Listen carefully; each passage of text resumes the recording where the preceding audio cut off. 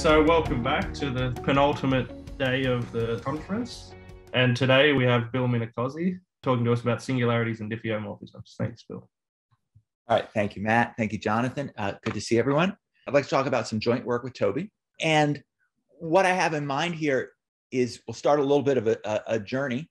I'd like to explain a little bit at the start where the problem come from, and then talk about a purely analytic problem that arose in studying this geometric problem, and explain a little bit what's going on with that analytic problem.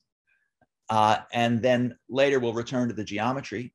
Probably a lot of that will be tomorrow, but hopefully at least we'll touch on some of that today. Okay, so the story starts interested in non-compact singularities for Ricci flow. And so one of the problems that you always have when you're dealing with a Ricci flow is this gauge problem. The diffeomorphism invariance means that the equations, they aren't even parabolic. You have this degeneracy because of the, oh, there's my phone. I'm going to check and see how important the call is. Nobody minds, right? No. Just kidding. Okay, so we have this diffeomorphism invariance, and we need to figure out how to deal with that. The traditional way in the Ricci flow, there's this de Turk trick of gauging the problem away. At this point there's several other approaches as well. In the most of these approaches will work best for compact flows. Okay, so the diffeomorphism group, when you're looking at a non-compact space, and now it's a little bit harder to control, particularly if you're trying to construct a good diffeomorphism, like a good choice of gauge, that often involves solving some PDE to construct the gauge. And if you have the non-compact space, now all of a sudden, there's some real issues as to whether those solutions make sense globally. Okay, so there's going to be right. Okay, so that's the problem that we're facing. So this gauge fixing. So we have this the action of the diffeomorphism group, and we want to do things in the correct coordinates, of which there are no canonical coordinates. So we're going to you imagine we have some Ricci flow, and it's approaching a singularity. Let's suppose the singularity is a cylinder. So let's suppose it's three-dimensional Ricci flow, and it's approaching an S2 cross R. You could right, and so as it's coming into that singularity, that a large part of the Ricci flow, there's a large region in the flow that's very close to a large region in the cylinder. Okay, and so you can take some identification between the two. Some identification exists. This identification could change from scale to scale. Okay, and there's no real canonical way necessarily to choose it. So one of the things that you could do is if you're, okay, so now let me think about the problem I'm really going to be interested in the end, which is suppose I have a gradient shrinking Ricci soliton that's close to the cylinder. So this soliton has a large region where I can find a diffeomorphism to a large part of the cylinder. And this diffeomorphism almost preserves the metric, and it also almost preserves the potential function. Okay, so what in the end the theorem I'd like to show is that if it's close enough on a large enough set, then in fact it was the cylinder. So one of the things I'm going to have to do is take this diffeomorphism that I'm given on a fixed set and say that I can actually extend it to a diffeomorphism on a larger set. The first thing I'm going to want to do is make this diffeomorphism orthogonal to the gauge. So I'm going to try to choose the right gauge to do this. If I think so, orthogonal to the group of diffeomorphisms. When you change the metric by a diffeomorphism, when you have to ask what's the Lie derivative. Let's say, all right, so back up a little bit. So the diffeomorphisms linearize to give vector fields. That's the tangent space of diffeomorphisms. If I take a small diffeomorphism, I can essentially, to first order, just think about what the vector field is doing. That vector field changes the metric. Now I need to compute the Lie derivative of the metric. And I want to choose this. So once I've done this, I'm now orthogonal to the space of vector fields. So something like this is done in general relativity. You might look at traceless transverse variations. Okay, so now once we do this, this linearized problem it is fairly simple, but we're now on a non-compact space. If the solutions, right, as we do it, if the solutions to the linearized problem grow, then they're no longer, as we move out in space, they're no longer good approximations to the nonlinear problem we were trying to solve, right? So how are we going to deal with that? We need to somehow get some good estimates on these vector fields that we produce. So this is something that comes up quite a bit in GR when you work with spaces that are asymptotically flat. And then you might even assume that the metric is decaying to the Euclidean metric, even at an order. And the same thing with all of its derivatives. You could set up some sort of weighted spaces with decay. And under suitable hypotheses, you can make things work. Okay, so there are a number of situations where you might be able to do something like that. But in the situation where we're in, where we just have something that's a gradient shrinking Ricci soliton, we don't have, we're not necessarily given decay as we go to infinity. Okay, so how are we going to deal with that? Okay, so that's sort of motivating the main topic for the first part of the talk, which is understanding the growth of solutions to these PDEs on these Gaussian weighted spaces. And we'll deal with some applications later. Okay, so these questions about growth of solutions to a PDE, that's an old subject that a lot of things have been done on. So one of the places you might see this is in terms of looking at local questions of growth. And so this is related to unique continuation, right? So growth for a local thing, this would mean like an order of vanishing. Like how quickly can a solution of PDE vanish as you approach a point? If we know if something's real analytic, it certainly can't vanish on an open set. Strong unique continuation tells you if you satisfy something like, say, the Laplace equation, and you vanish to infinite order at a point, then you're identically zero. Okay, so those sorts of questions come up there in terms of local growth. The global growth questions, those also arise, and there's some very classical, old problems. This is the sort of thing that people were interested in about 100 years ago. And you want to know, like, if you look at polynomials, what space are they in? Weighted L2 spaces are they in? And so there's an interesting result that I highlighted there, Bernstein problem. Okay, so I want to explain some growth estimates for solutions of these drift equations that apply really generally. And in fact, they apply to all shrinking solitons for Ricci or mean curvature flow. So this was a little bit surprising. So a few years ago, Toby and I got interested in growth estimates related to unique continuation for cylindrical ends. This also plays a role, these sort of questions play a role in some of the things that Jacob and Lou have done. And in those cases, it was really important, for the arguments that we used, it was really important that you had a very strong structure. So in these unique continuation theorems, what really comes down, it ends up really mattering that you have something like a scaling. And so that involves really a Hessian equation, right? So you have some function where the Hessian has a diagonal form or an almost diagonal form. That's the sort of thing that comes up over and over again. But we don't have anything like that here. Okay, so let me just give you the general setup now. So now we're approaching an analytic problem that I want to hopefully convince you is interesting. Okay, so we're given a manifold, M, a Riemannian metric, and then we put this weight on it, e to the minus f. And then, we define this weighted L2 norm. We imagine that the function, typically imagine the function f is probably growing very rapidly. The one we always have in the back of our mind is a Gaussian. So where f would be something like mod x squared over 4. And then once you put this weight on with the metric, there's a natural self-adjoint operator, this drift Laplacian. This is like an Ornstein-Uhlenbeck type operator that we've seen a number of times now with this first order term. So you have the principal part is the Laplacian, and then there's the first order part, which differentiates in the direction of grad f.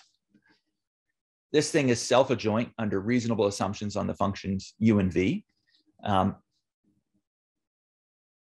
Right, and so now you can ask about a spectral theory.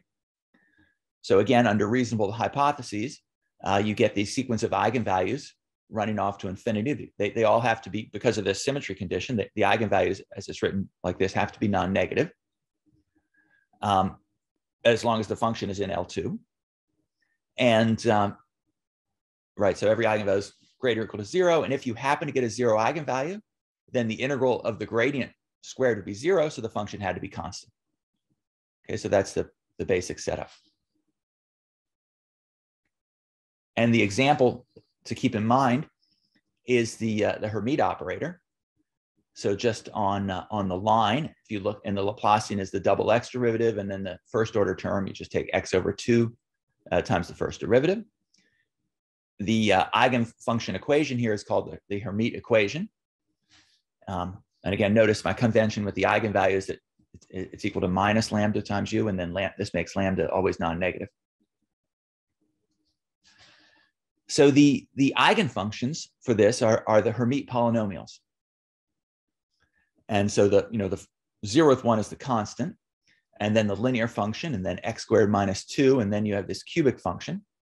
And the eigenvalues are at half integers. So these were discovered in not exactly this form by Laplace, then rediscovered by Chebyshev, and then finally, the third time, I guess it took, discovered by Hermite, who they were then named after. Okay, and again, there's one. Notice they're all polynomials. The eigenvalue is exactly half the degree of the polynomial. Okay, so the mystery is, so these are eigenfunctions in this weighted L2 space. The Gaussian grows like x squared over 4. So anything that grew even exponentially, or even like e to the, to some fraction of x squared, would be in L2.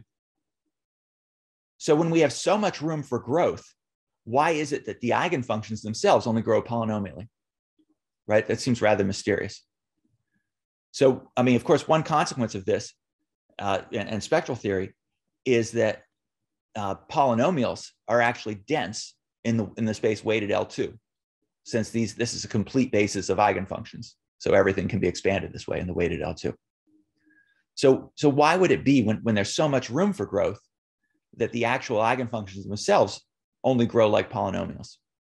So there's a very easy, very Euclidean proof of this that I sketched, which the main point comes down to that if you take an x derivative of an eigenfunction, then it is also an eigenfunction, but the eigenvalue is now shifted by a half. And it's shifted the wrong way by a half. With my convention, the eigenvalue is a half less. Okay, so what that means is, and again, also taking the derivatives, there's like a reverse Poincare or Cacciopoli type argument, which shows that if you take the derivative of an L2 eigenfunction, what you get is also in L2. And that's very general, and that holds on manifolds. And so what this means is, if we have this L2 eigenfunction, its first derivative is an L2 eigenfunction with eigenvalue lowered by a half. After I do this 2 lambda times, I get an L2 eigenfunction where the eigenvalue has the wrong sign, right? And so that means, by what we saw before, that means after I take 2 lambda derivatives, what I get is actually just constant or 0. So now if you have a function where if you take enough partial derivatives, you get a constant, the only thing that function can be is a polynomial. And you just prove that by integrating it back up 1 degree at a time. The integral of a constant is a linear function. Integral of a linear function is a quadratic function, et cetera.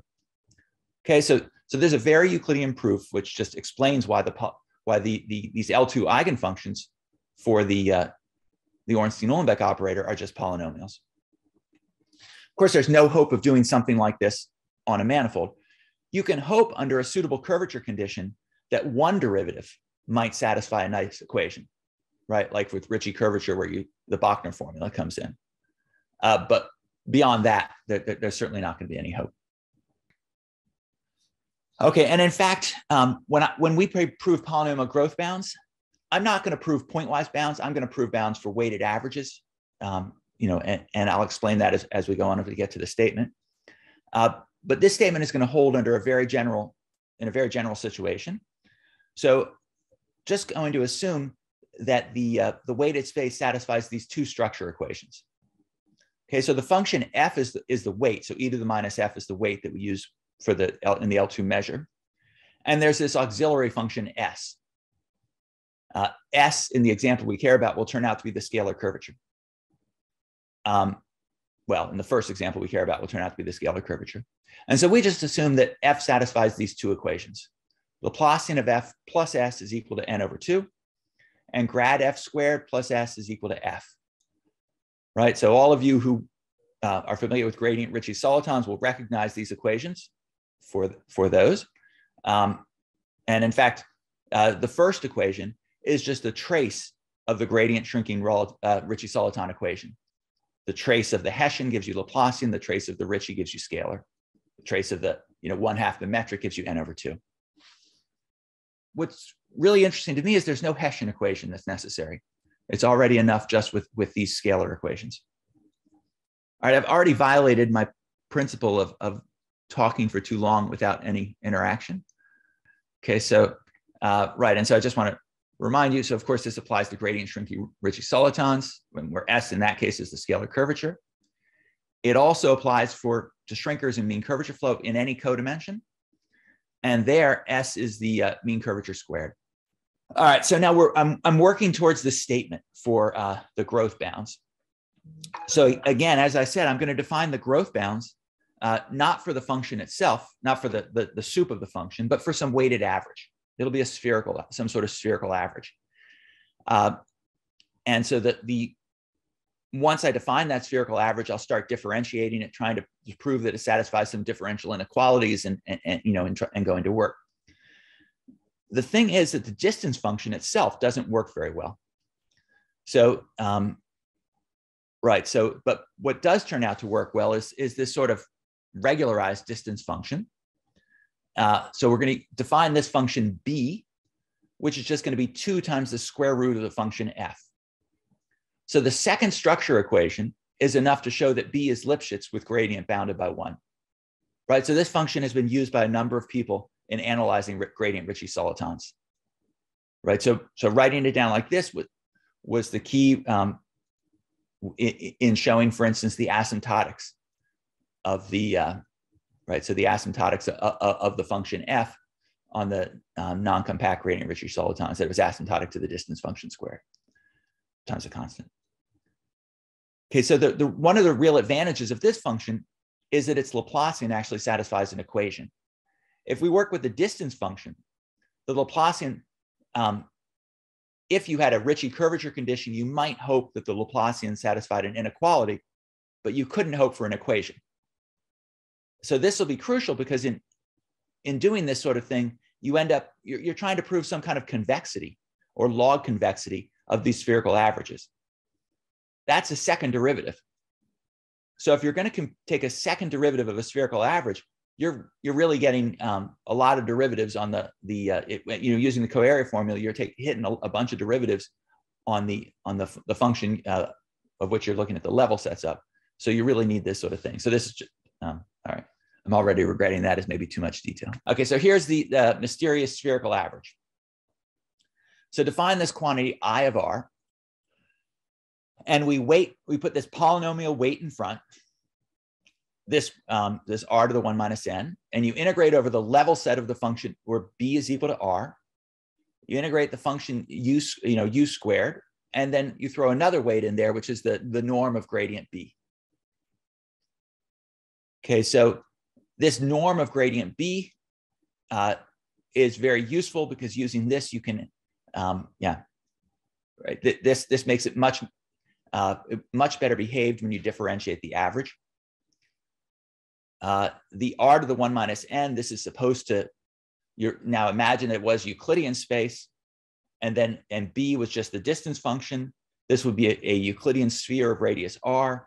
To kill off its volume, which would grow like r to the n minus 1, you would put a factor like r to the 1 minus n. Right, so we're going to define this as some sort of, and think of this as some kind of spherical average. It's a weighted spherical average. If you know that the function u is in L2, this weighted average just has to be integrable against an e to the minus r squared over 4, up to polynomial factors. So that's a very weak restriction. That would allow this I of r to grow extremely rapidly and yet still be in L2. All right, so now let me, here's a theorem. Suppose we have one of these eigenfunctions. So script L of u is minus lambda u. And let's suppose it's in L2. Then if you have little r, which is, some fixed scale, and then a larger scale, capital R, the function I can only grow essentially like the polynomial of degree 4 lambda. Remember that I is like an L2 norm. So if u was a polynomial of degree p, then I would grow like degree 2p, right? So this is saying that u itself grows at most like twice the eigenvalue in some integral sense, right? This is exactly what we observed with the Hermite polynomials. If the Hermite is degree p, the eigenvalue is p over 2. Okay, and so in fact, there's a sharper result. We don't need an epsilon there. We can put some, but I'll come back to that later, that you can actually sharpen that. Nothing like this is known in this generality. On Euclidean space or on cones or on cylinders, then something like this is true. In fact, so there's some unique continuation type results that Toby and I proved, and also that Jacob Bernstein proved in that setting. But okay. Jacob does it on expanders and shrinkers, doesn't he? Yeah, that's right. So not in this kind of generality, but in yeah, exactly. But with that sort of structure. Yeah, because I kind of remember that kind of the computation is rather similar. Sort of. Yep, that's right. The I is essentially identical.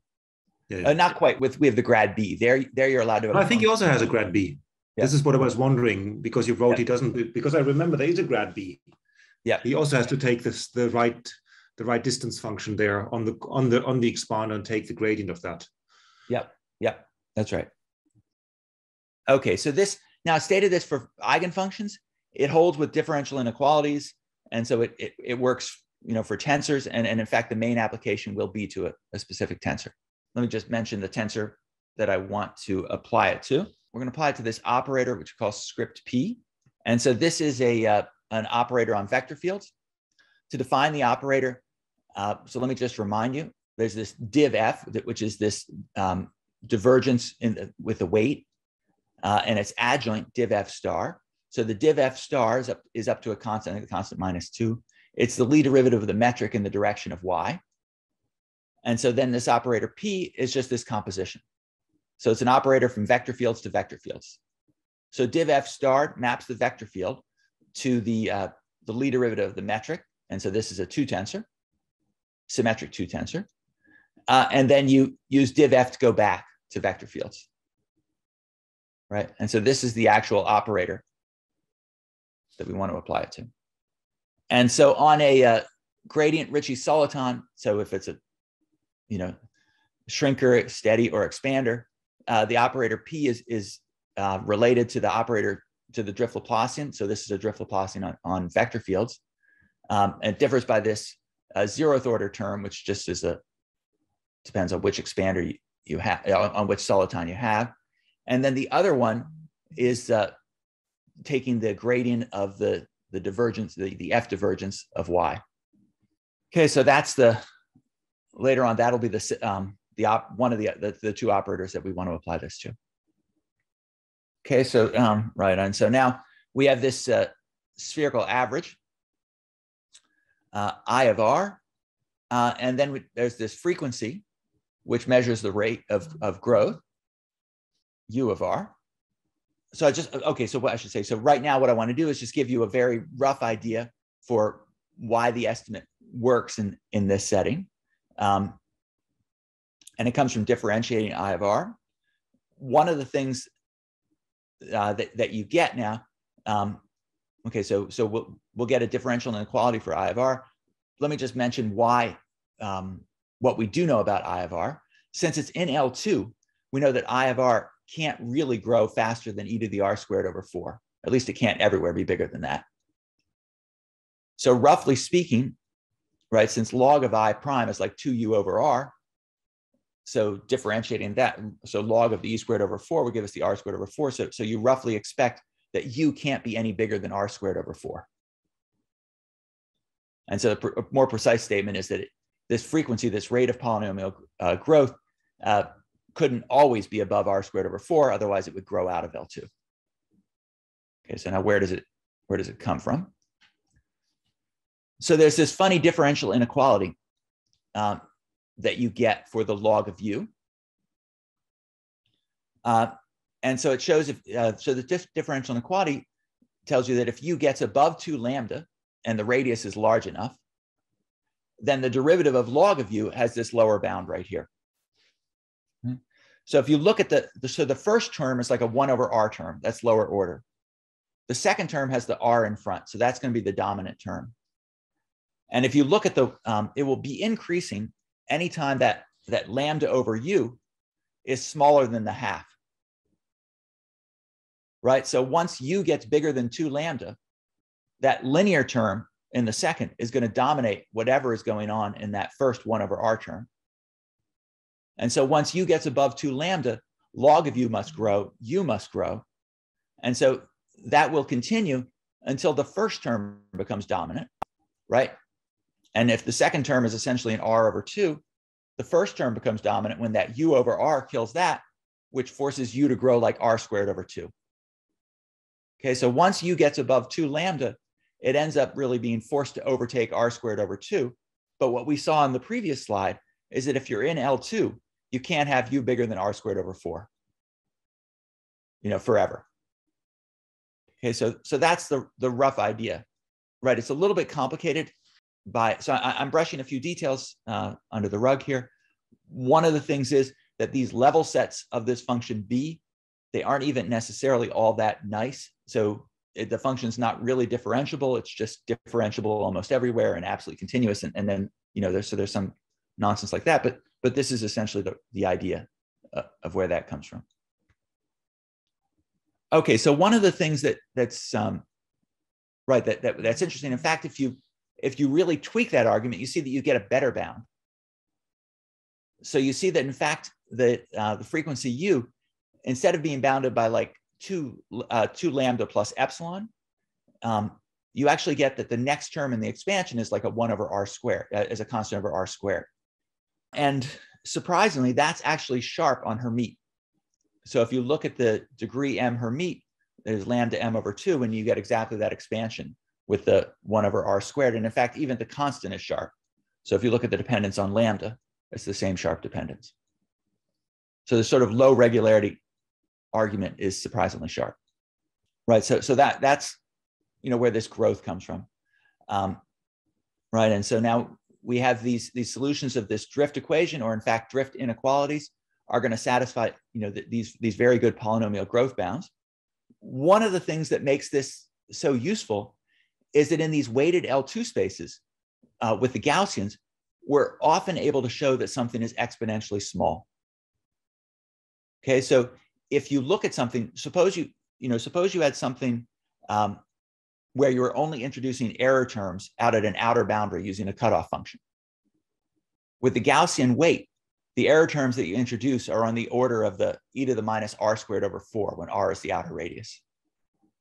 Okay, and so that often gives you these L2 estimates that are exponentially small in that way. So on a unit scale, those L2 bounds give you that, and some interpolation arguments will give you that whatever quantity you're interested in is actually exponentially small at a unit scale. If you couple that with that it can only grow polynomially, the quantities end up being extremely small out at a larger radius.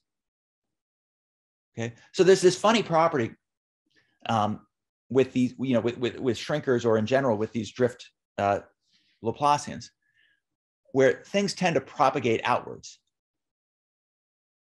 Right, so if you have some control on a compact set, it gives you some strong control even on larger sets. Sorry, but from like a parabolic point of view, does that correspond to backwards in time? Yeah, that's right. Oh, Yep. yeah, I also have a question. Have you Mhm. ever tried in the round case? Yeah. So when your cross section is the round sphere, is there any hope of getting kind of the shrinker rigidity by just using neck improvement? I haven't tried that. Because you know, So, assume you have a shrinker which is sort of close on a very big compact set to a round shrinker, then you kind of have a neck. Yeah? You could just go yeah. So forward and try. Felix, which are you thinking of, the Ritchie or the mean curvature flow right now? Both, Either. either. Yeah. I think there's neck improvement for both. Yep. Yep. Would be, yeah, but this would be interesting to see if sort of if neck, you know, if you say, okay, you know, just go forward in time, your neck improves and you can just scale back and Yep. maybe can get some information from there. I was just wondering if anyone has ever tried. Yeah, I have not tried. It's possible. Sounds like the sort of thing Bob might try. I don't know if he's tried it. Just wanted to ask if sort of if there's a reason, if you've tried this and there's a reason why something like this cannot work. Mm-hmm. Yep. So I mentioned this application to the gauge, to solving the gauge problem. And I'll return to that later. Before I do, I want to talk about another application of these growth estimates. And this is something that we call propagation of almost splitting. And so it's the general statement, the rough statement is that if you have this Ritchie shrinker that's close to a product on some large scale, then it has to remain close on a fixed larger scale. Right. So the rough idea is that if you're close to a product on this first scale, then on that scale, you have these almost linear functions. Okay. These almost linear functions are going to give you some test functions to show the linear functions end up being lowest eigenvalues on a Ritchie shrinker. So I'll come back to that in a minute. So the lowest an eigenfunction could ever be on a Ritchie shrinker is the eigenvalue that you get for a linear function, right? It's the analog of the Obata theorem for Ritchie curvature. And so these almost linear functions are going to give you very low eigenvalues. In fact, depending on the closeness, they'll give you exponentially small eigenvalues. And so we can do this globally on this mystery shrinker. And so this mystery shrinker comes with these low eigenvalues. Now, the next thing that we do is these eigenvalues will get a very good, there'll be a very good Hessian estimate. So these eigenfunctions that we produce are going to be themselves almost linear on a fixed scale, on a unit scale on the manifold, on the mystery shrinker. Now, for this mystery shrinker, we use this polynomial growth to say that these things that were exponentially small on a unit scale only grow polynomially. And so they end up being small on a much larger scale than the initial scale. This is the idea. And so this linearity is propagating outwards in space. Okay, so let me just now run through some of that, or try to give the ideas of some of that. The first thing is, let me just remind you of the Lechnerowitz theorem and the Obata rigidity.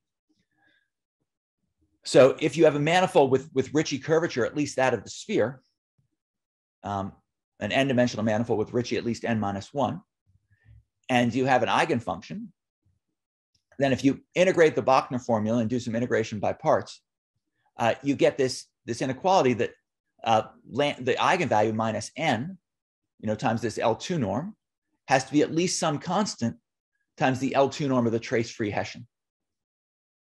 Okay, so that's the displayed equation there. Obviously, the trace-free Hessian, its L2 norm is non-negative. So the immediate consequence is that the eigenvalue lambda has to be at least n, right? Okay, and so that's the Lechnerowitz theorem. If you happen to have equality in this, so if the eigenvalue was exactly m, then the trace-free Hessian vanishes. And Obata used this to prove that, in fact, the manifold was Sn. Okay, so these eigenfunctions satisfy a Hessian equation. And this Hessian equation gives this stronger structure. Okay, let me just remind you of what the analog of this is in the Bakri-Emery world. And so here I'll do it if it's actually a Ritchie shrinker, but a similar thing would apply if this Bakry-Emery curvature was bounded from below. Bakry-Emery-Ritchie curvature is bounded from below. So this time, what we get is that the L2 norm of the Hessian of the function is bounded by lambda minus a half times the L2 norm of the gradient. And so, of course, the first corollary is obviously this means that the eigenvalue has to be at least a half. But then obviously there's this consequence of equality that if the eigenvalue is a half, the function had to be linear. So its Hessian vanished. And so in that case, what this means is that the shrinker splits, right? And so that's standard and well known. Okay, but now what we want to think about is what about the case of not when you have actually equality, but when you have almost equality. Okay, so suppose that the eigenvalue is near a half. Then what this means is the L2 norm of the Hessian is small, right? And so then these functions, they aren't actually linear, but the Hessians are, in some integral sense, they're almost linear. Right, so now how would this apply in our setting for this propagation of almost splitting? So if you have this gradient shrinking Ritchie-Soliton, and then you have this large region, which is close to being linear, this region, if you just look at the identification with the splitting example, that coordinate function, that gives you your linear function. Okay, so we have these functions where the Hessian almost vanishes, the functions are almost linear. Now, these functions are only defined in the region where we make the identification. But we can just extend these functions to the larger manifold by multiplying by a cutoff function, just cut off at this outer boundary. Right, at this outer boundary, the Gaussian weight, right, is extremely small because of this e to the minus f. F is something like r squared over 4. And so we introduce an error term of e to the minus r squared over 4, right? Okay, so, right, so this is the slide that I was basically describing, right? So you have these almost linear functions. This gives that this mystery manifold has these eigenvalues that are exponentially close to a half. And so these eigenfunctions on the mystery manifold, the mystery shrinker, have this incredibly good Hessian bound. All right, I'm lying a bit all over the place here, but I'm just trying to give the idea. So the closeness, so typically in applications, the closeness that we can prove isn't quite r squared over 4, it's r squared over 8, whatever. It's an exponential closeness. But so I just want to, so if you go look at the paper, this won't match any equation that you see there. But this is the idea. Okay, so now from a rough point of view, so just if I pretend these L2 bounds, if I think of them as being pointwise bounds, this tells me that roughly speaking, the Hessian squared is going to behave something like this e to the r little r squared minus capital R squared over 4 when b is equal to r. Right, so this, if I go out to the outer scale, when b is equal to capital R, this just says the Hessian's bounded. Right, and if I try to go beyond scale R, the Hessian could grow enormously. There's essentially no bound on the Hessian. Right, but if I look at some unit scale, then this tells me that the Hessian is this Hessian is exponentially small. So I started with these sort of transplanted almost linear functions, use those, in a Raleigh quotient to get a bound for the eigenvalue. Then I built these eigenfunctions. Now I'm saying the eigenfunctions actually have small Hessian on the small scale. Okay. Next, I'm going to say that the Hessian of this eigenfunction satisfies one of these type drift equations. Again, now there'll be error terms. Right? And so what this means is that Hessian itself can only grow polynomially. Right? So this thing that started off like e to the minus r squared over 4, by the time I get out to scale r, a priori, it could have been like 1. But once I bring in the polynomial growth, it's e to the minus r squared over 4 times r to a power. Right? These exponentials are going to overwhelm any polynomial. And so what this means is that I'm going to get this L2, this average L2 bound out to a much larger scale. And so this says that in this integral sense, this splitting, which was initially out to the scale R, actually lives to a much larger scale. Okay, so that's right. So we see where this polynomial growth played this crucial role to take this exponential smallness and you know, together with just polynomial growth to give control on a much bigger scale. And this is, and now you can imagine, suppose you could start iterating this, right? And say it's now exponentially close at this larger scale. You can imagine an iterative argument of this that would then allow you to say the whole thing splits, right? Okay, and so this, right, so this makes it sound, you know, really, you know, rather hopeful from that point of view. Okay, so there's a couple of issues here. So one thing that comes in, right, is you, yeah, maybe it's better not to say too much there, right? You might wonder how are you going to turn these L2 estimates into pointwise estimates, and how are you going to? Another issue that comes in here is if you look at the equation, that if you apply the operator script L to the Hessian of U, you get some curvature terms coming in now, right? And in fact, there aren't even Ricci curvatures because the Hessian, you really get this, the same curvature terms that come up like in this narrowest Laplacian. Okay. And so there's some arguments involved in dealing with that, but this is, I think this gives a good sense of the idea. Okay, so I wanted to talk a little bit about the gauge problem. Before I do that, Felix, you've been good with questions, but does anyone are there any comments about or questions about this propagation of almost splitting? Regarding your last comment, I think isn't it sort of on a Ricci shrinker or expander, isn't the Ricci tensor in the kernel of the Lichnerowicz operator naturally? Yeah, you get a nice equation. I think there's an identity like that sort of somehow the Ricci is this related? You know, if you look now at that, some of the Hessian itself also sort of is.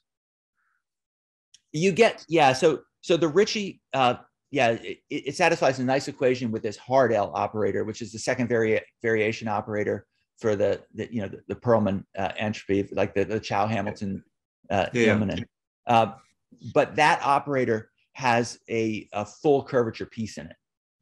Mm-hmm. So it has like a script L piece, but then it has the full curvature tensor appearing as well. Yeah, exactly. And so that ends up playing a role, right? So okay, so a couple of things. So this growth stuff, for some things you can apply it just on the model shrinker, because what you're doing is you have something, you transplant everything to the model and then you apply cutoffs. You know, much like we did in the mean curvature flow case. But for this particular estimate, right, and so for that, it's no problem that this the full curvature comes in. But for this particular estimate, the full curvature is a bit of an issue because you want to work with the eigenvalues on the, potentially exotic shrinker, where you only have some curvature control on the fixed set where you know something, and the curvature may be quite mysterious once you leave it. Yeah, but it's the same operator. If you apply this hard L operator to the Hessian of U, you get a nice equation as well. It becomes the Hessian of the script L operator applied to U, which works very well. But then we do have the full R term, right? Oh, and the one other thing that was a bit mysterious to me is this is quite different than what works for the mean curvature flow. So you don't get a corresponding characterization of the bottom of the spectrum for the mean curvature flow shrinkers. In fact, right, so the linear functions come in at 1/2 again for mean curvature flow, but it's not known whether there might be eigenvalues below that. And in fact, that's closely related in the higher codimension case to this conjecture of Yau for the lowest eigenvalues for minimal submanifolds and spheres, because of course the minimal submanifolds and spheres do give you higher codimension mean curvature flow shrinkers. and there the eigenvalues match up exactly, right? And so the question is, do the coordinate functions in that case always give you the lowest? And that's not known.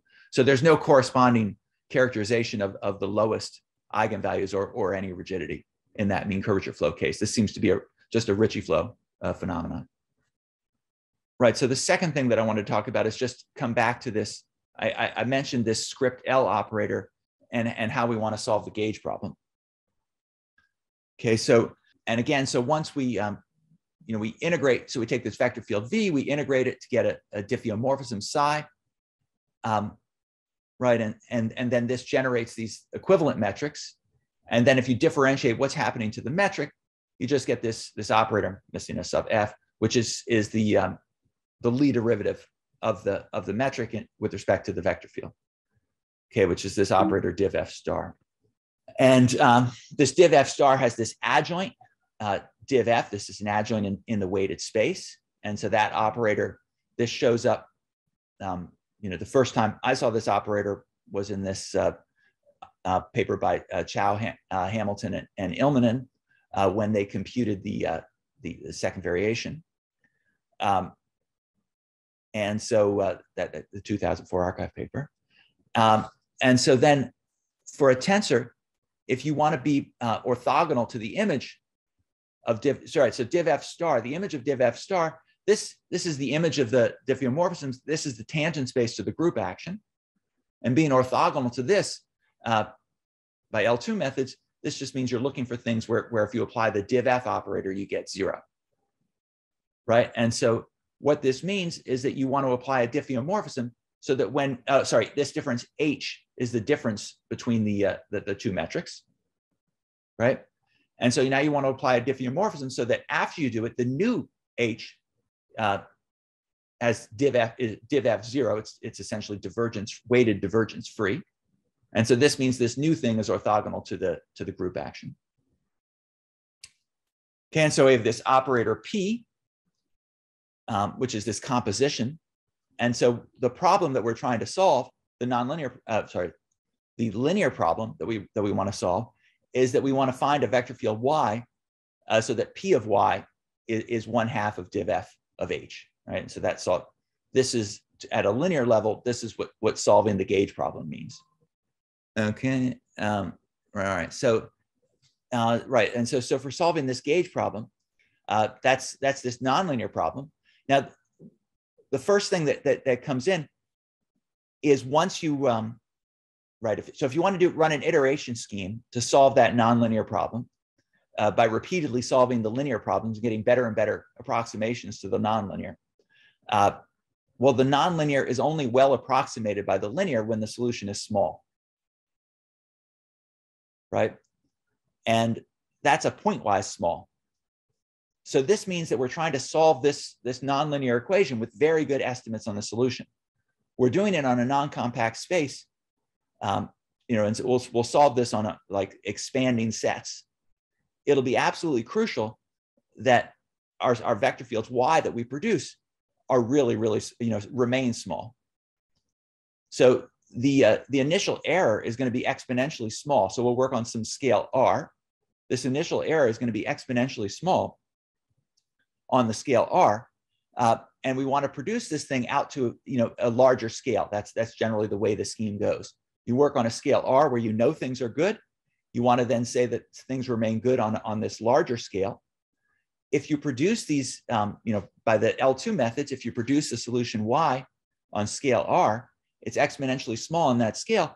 But once you go beyond the scale R, you don't have anything. There's no control. And so that's again where the growth bounds to go. The exponential smallness on one scale will then, plus polynomial growth, will give us this, that remains very, very small even on these larger scales, right? So that's the way the two things mix.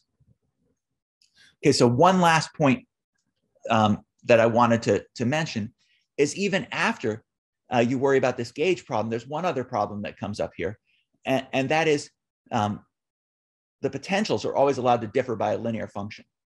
Right, so you have this translation invariance on the cylinder that you have to mod out for as well. And so this right? So to deal with this, we define something called, we define like a center of mass vector. And so at the same time that you want to fix the center of mass, that you fix the gauge by choosing this diffeomorphism, you also have to fix the center of mass, right? And so fortunately, this actually was a sort of a happy discovery, because we found that as we were solving this gauge problem, we found there was an indeterminacy. So there was this there was one more parameter that was left over. Our solution wasn't really well defined. It was defined up to choosing a killing field. And so that, in this case, that killing field could be this translation along the axis. And so this last parameter exactly makes everything match and makes the problem uniquely solvable. Okay, so that's what I wanted to say. So let me stop there. I hope I gave some picture of some of the ideas and how things are intertwined. Absolutely. Thanks, Bill, for the talk. So for me, in curvature flow, you had this wonderful theorem that the axis of cylindrical tangent flows is unique. Do you have any corresponding application for Ricci flow? No, that's in preparation. So to speak, which means no, we can't do it yet. So it should follow a very similar theme, right? So I haven't, I haven't laid out too much. So there's several. So tomorrow, what I'll talk about is I'll mention these are all ingredients in improving this rigidity of the cylinders. And so the same sort of thing happens where if you have a shrinker that looks like a cylinder on one scale, then it has to look even closer to a cylinder on a larger scale.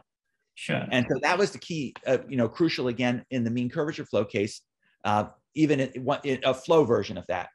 What happens here is I don't yet know. So the gauge stuff, we have a nice flow version of the gauge fixing. What I don't which I don't know yet, and we're working on right now, is trying to find the flow version of this propagation of almost splitting. Okay, so we have one version of that which looks promising, which works for like a rescaled Ricci flow. And so there's some similar statement, and we can get some sort of L2 estimates. It's harder. I'm not sure yet whether those will work to the pointwise level and whether they'll give sufficient improvement. So the answer is yes, it looks promising. I think something like that should work and be true, but don't know how to do it yet. Oh, I see. So I mean, I've just been wondering what even would be the geometric statements of a mean curvature flow. It's clear to say what it means, right? The axis is unique, but for Ricci flow, there's not even a notion of axis. So here, yeah, that's right. So in so this gauge invariance in mean curvature flow, it comes down to two things. So there's this question of the axis, and there's this So that's the one parameter that's left, and there's also this question of what's happening to the diffeomorphism. And the diffeomorphism in the mean curvature flow case, we just remove that from the problem by asking for normal motion, right? And it's these finite parameters that were this degeneracy here. So instead of, and so that's why in the second variation, we had this kernel that really came from these, at some level from rotations. And then there was this thing that came from, the translations and all of that. In this problem, there's really like the whole diffeomorphism group plays that role. So there's this infinite dimensional space of things that you're really trying to control along the flow. And so the question of uniqueness of rigidity doesn't quite see that. That really comes in more at the level of the flow, where even if you knew that each slice was a cylinder, how do you know that the Ricci flow doesn't have some crazy, why wouldn't there be some crazy diffeomorphism stuff going on too? Maybe that's so fixing the axis in the end means in some sense that you control the diffeomorphisms. You're really controlling the diffeomorphisms, and you're really controlling the coordinate functions on these things. Yeah. So in some sense, it's something like controlling the space-time track a little bit. Is that sort of the right idea? That's a rough idea. Yeah, or not a rough idea. That's a rough way to say it, probably. Yeah. Right, and so it's something else I should have said. In the mean curvature flow case, once you go to normal motion, you've modded out for that whole gauge equivalence. But here, with the diffeomorphisms, we're trying to mod out by this infinite dimensional thing. We can't get a pointwise condition. There's no pointwise condition to add.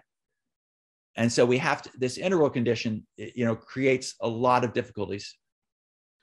Is it clear in the flow problem what to replace this frequency function with? Because there seems to be clearly an elliptic thing to have. Right. That's right. Yeah. So there are these. No, the answer is no. It's not clear. I've tried a bunch of things. There are these frequencies for heat equations. Yeah. Okay. But it's a different thing. It goes in time and sort of not out in space. It does. Yeah, it does both. It does both. It does both. It's moving in space and time simultaneously for the heat equation. But I've tried a number of possible like drift frequencies. That one of the issues is that these frequencies for the heat equation usually involve integrating against an entire heat kernel, and so they don't localize as well in the same way.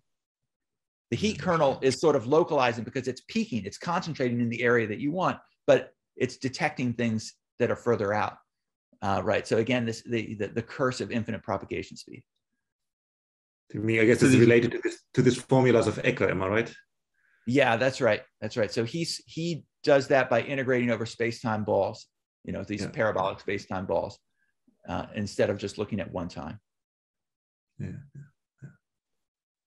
There's a question in the chat. Do you also hope to get a Woyaszewicz inequality in the case of Ricci flow similar to MCF? So right. At this point, we hope to get uniqueness. I'm not sure. I don't necessarily see that it will go over a Woyaszewicz. Naive question: what form would such an inequality take in Ricci flow? Are you exploiting the gradient-like structure in that case? Yeah, that's probably. Yeah, you're probably right. You probably look for something like a. The gradient-like. So the way Perlman rewrites it, suppose you would. So if you wanted a uniqueness there, what you might well look at is a rescaled Ricci flow where the shrinkers are the fixed points. Mm-hmm. Right. And so then this is the gradient flow for a one of the Perlman type entropies. And then so you would look for a Woyaszewicz for that quantity along that flow in the non-compact case.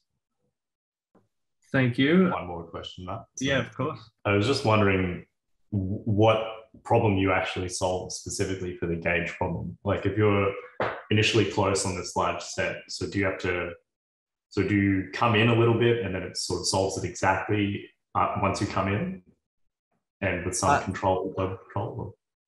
Yeah, so we solve, so we end up having to solve a number of gauge problems. But basically, okay, so here's the way it works.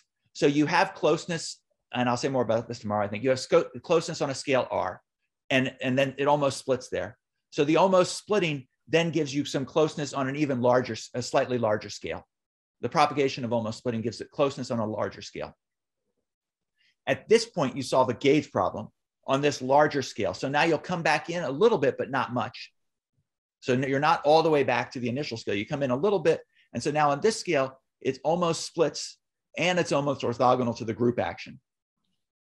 At this point, there's a third ingredient. There's like a quadratic rigidity, right? So there's a rigidity of the cylinder at a quadratic level. And so this gives an improvement on this scale. And so now, so the slightly larger scale is even closer than you were originally. And now you run the game repeatedly. Yeah, so maybe you mentioned it on the way there, but sort of it's, in what sense is it almost orthogonal to the group action? You make the, right, so being orthogonal to the group action would mean that the weighted divergence operator of the variation is 0.